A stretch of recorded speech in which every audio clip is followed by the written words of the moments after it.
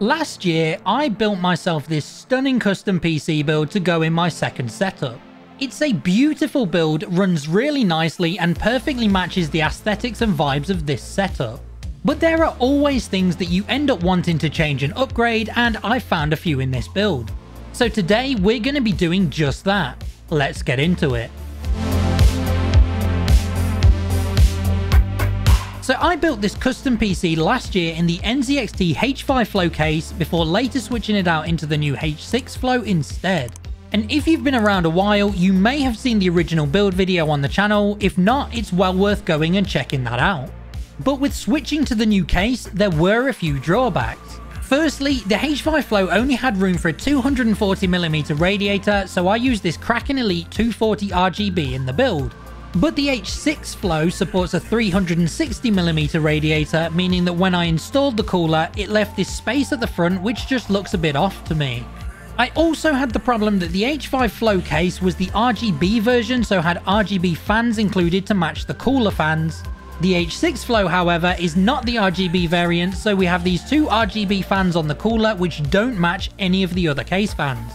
For the cables to the motherboard and GPU, I just used the standard ones that came with the power supply, but they don't look very appealing or match the aesthetics of the build. And finally, I didn't have a mount for the GPU, so I installed it horizontally, which looks okay, but isn't my preferred method of doing so. So when I decided I wanted to make some changes, I reached out to NZXT and they were more than happy to help me fix things up by supplying some gear. First up, we have the Kraken Elite 360 RGB cooler, which is literally the same as my current cooler, except it has a 360mm radiator instead of my current 240 and will fit this case much better.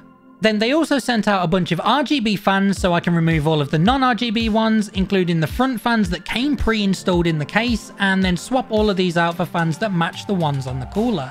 Next up, we have a vertical mounting kit so I can vertically mount this beautiful Aero 4070 Ti graphics card and show it off in all its glory. And then finally, they also included this internal USB hub, as I wouldn't have had enough USB headers on my motherboard to connect everything. Then for the final piece of the jigsaw, I bought a couple of Lian Li Strimer Plus cables which add a splash of RGB to any build for that extra FPS. Now we've gone through all the parts, it's time to get them installed into the build. Because I'm only adding parts like the fans and cooler, I won't have to fully strip down this build, which will make the process much quicker and easier.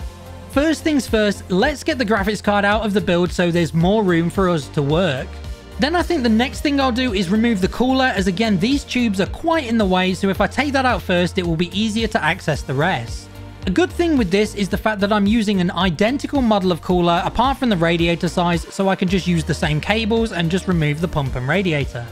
Once I've carefully unscrewed the pump head from the motherboard and taken it out of the build, something important to note here is always make sure that your CPU isn't stuck to the thermal paste on the back of your cooler. With the graphics card and cooler out of the way, there is now much more space in here, and that will make it easier for me to get inside and remove all the case fans. The 120mm fan at the back and 240mm fans in the bottom are ones that I added when I built this PC. However, the three at the front come pre-installed in the case, and normally you wouldn't need to take these out. If you haven't come across the H6 Flow before, the front fans are actually angled towards the graphics card, which is better for cooling as it channels air directly towards the GPU instead of towards the glass side panel like you would get in many other cases. And obviously this allows you to have great airflow while still having a glass panel on the front. So let's go ahead and get all of the case fans out of the build.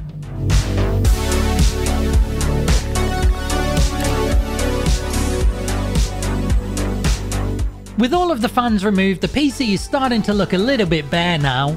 So let's get to installing our new RGB fans. We have 320mm fans to go in the front, two 140mm to go in the bottom, and then a 120 to go in the back. So let's get these out of the box and ready to install into the PC, and because these are RGB fans, I will need to install an RGB hub as well, but these do come with that included. So now let's get all of the fans installed into the PC.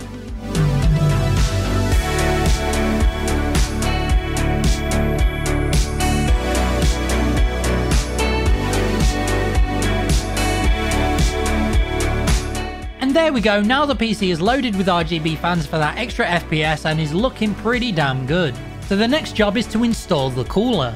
Normally installing an AIO into a PC build is one of the longer parts of the build, but in this case it's actually going to be one of the shorter. Because we're just using the same model of AIO with a longer radiator, most of the assembly has already been done, so in this case we just need to get it all out of the box and attach the fans to the radiator. And once that's all been assembled, we can then mount the radiator back into the top of the case in the same place where the radiator from the old cooler was. And then we can pop the top panel of the case back into place as well. For the pump head, we already have the correct standoffs, retention bracket and cables installed from the last cooler, and it also comes with the correct bracket and thermal paste already applied. So literally all we need to do to install it into this build is to place it carefully on the standoffs and tighten the 4 thumb screws. Time for a quick cheeky peel, and then to plug the cable into the pump head. And simple as that, the new cooler is now installed and it looks way better without the weird gap at the front or the tubes that come down in the middle. So now the next job is to install the vertical GPU. It's not for everyone, but I've always preferred the way that a vertical GPU looks in a build.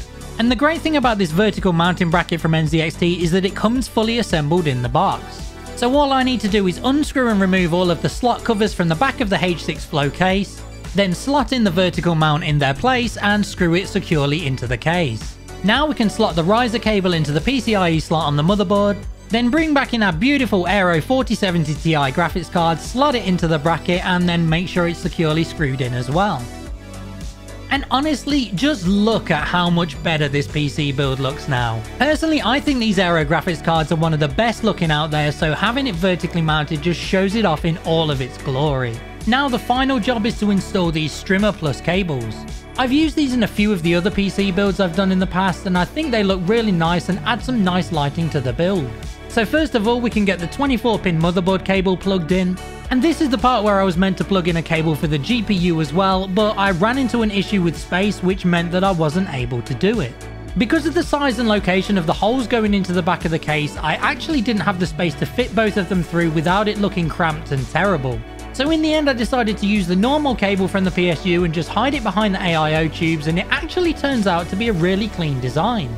By going with just the one cable, it creates this much cleaner and tidier look, and I'm actually really happy with the way that it turned out.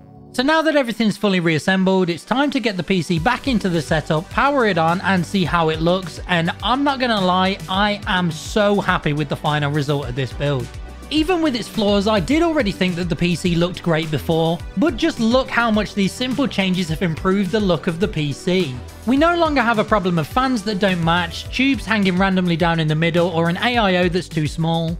Everything just looks so much tidier and nicely laid out, and it just looks like it fits so well. The vertically mounted GPU looks a lot better in my opinion, and the matching RGB fans just give so much more brightness to the PC build too. The new cooler looks great, and because of the bigger size, you no longer have the tubes obscuring the view. Honestly, now that I've done this, I don't know why I didn't decide to do it sooner. The inclusion of the extra RGB fans in the front of the case means that you can actually see the lighting through the front panel, which looks a lot better in my opinion. And all the matching white lighting gives off this beautiful icy vibe, which looks perfect in this setup. I knew that the upgrades were going to look good, but this came out so much better than I even imagined. My second setup has taken shape nicely over the recent weeks and months, and I am so happy with the whole vibe of this setup. It's a great place to kick back and play some games away from my main setup, and the new icy cool PC is looking fantastic in here. But of course, as always, let me know what you guys think of the final result down in the comments. Let me know if you like how it turned out, or if you would have done something different, and of course let me know if you have any thoughts on what I could do to the setup next. Thank you all so much for watching, I hope you guys enjoyed, and I will catch you in the next video. See you later.